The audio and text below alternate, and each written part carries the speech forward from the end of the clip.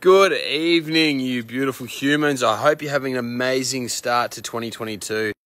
Freaking awesome year so far. So for those of you who don't know, Sophie and I were married on Monday, and it's just been the most incredible experience ever. It's just been an absolutely awesome thing, and I want to thank you guys for those of you who I've been able to share this with, because it's been a super cool part of my journey.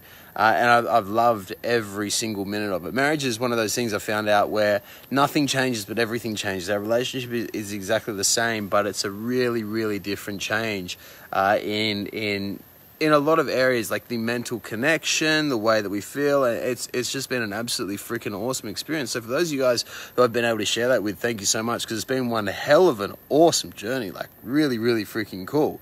2022 is going to be an awesome year, like a really sick year. We're coming onto the back end of COVID, that nasty little fucking virus. Well, depending on your perspective on it, that the nasty situation that we've been left in. And 2022 is going to be a really big year. But there's one thing which is going to be exactly the same as always. And that is there's going to still be blokes who are going to be struggling with fat loss, as there always have been. Always. And there are several reasons why there are so many guys who do struggle with fat loss. Okay, and I'm just going to run you through these, and I'm going to teach you how you can go through and you can overcome them. So the very first reason why most guys struggle with fat loss, they can't lose that belly fat. No matter what they do, they can diet all they like, they can do hours and hours of cardio, they can quit the beer, quit drugs, quit all that sort of stuff, but they still can't lose fat. Number one reason by far is consistency, every single time. Now, I know this is the most boring thing ever, but it's the most essential. See, eating one clean meal or one good meal is not going to make you shredded. Eating one bad meal is not going to make you fat. It's an accumulation over time of poor choices. The guys who cannot maintain fat loss, the guys who cannot lose fat and keep it off, are the ones who cannot be consistent over an extended period of time. So back when I was bodybuilding, right, I would diet for 6 months straight. All right, well, technically I was actually dieting all year round, but in terms of losing fat, I diet for like anywhere between 12 and 6 months straight of like proper dieting to get really ridiculously shredded. Now, I'm not saying that you have to do that, but you need to maintain the habit. See, for me, I was able to become a pro. I was able to become a pro bodybuilder without using steroids, and I was like 10 to 15 years younger than everybody else. I used to compete against guys who had kids my age, right? And the reason why I could do that is because I was consistent, day in, day out. And now this isn't sexy. This isn't fun. This isn't exciting. I'm not going to give you some magical fat loss supplement that you've never heard. I'm not going to spam you or sell you any of that bullshit. Here's the thing, consistency is number one. The number two reason is we're not planning. There's no plan, there's no game plan, there's no direction. There's just fuck it, I want to lose a little bit of belly fat. Let's just try and see what we can do. It doesn't work consistently over time.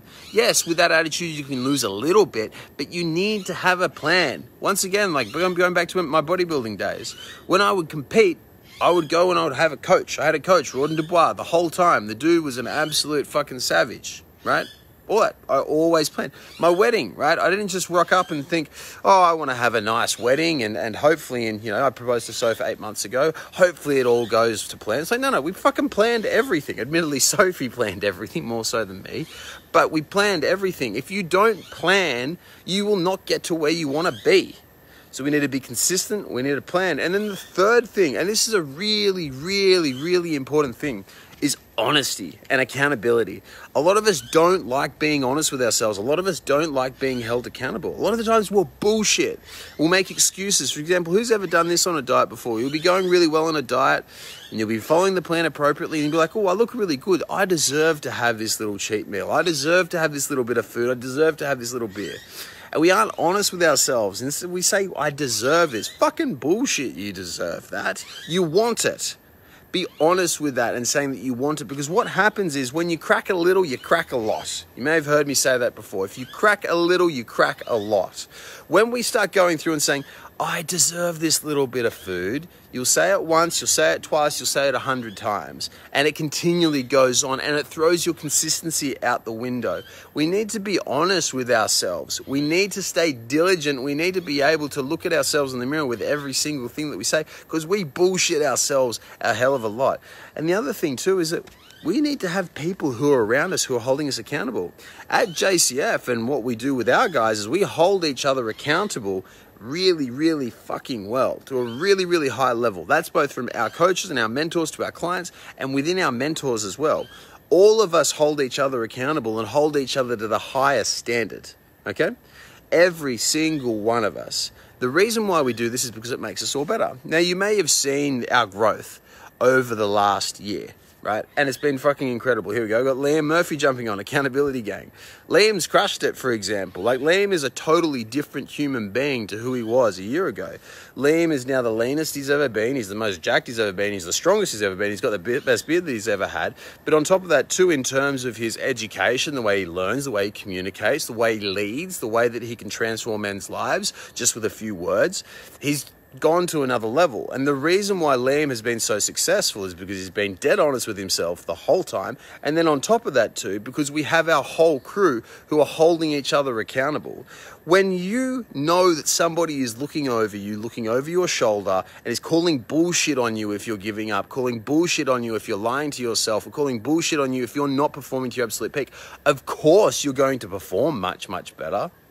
We need to have accountability. So they're the three things, okay? Number one, consistency. Number two, having an actual plan. Number three, being honest with ourselves and having accountability. Now, you'll know that these three things aren't terribly difficult. They're not mind-blowingly complex. I'm not selling you the latest fucking semen extract from a bull which has been sniffed by a Tibetan monk and then fucking sprinkled with pixie dust. Like, that stuff doesn't work. All those pills and potions and all that sort of stuff, it's not going to work.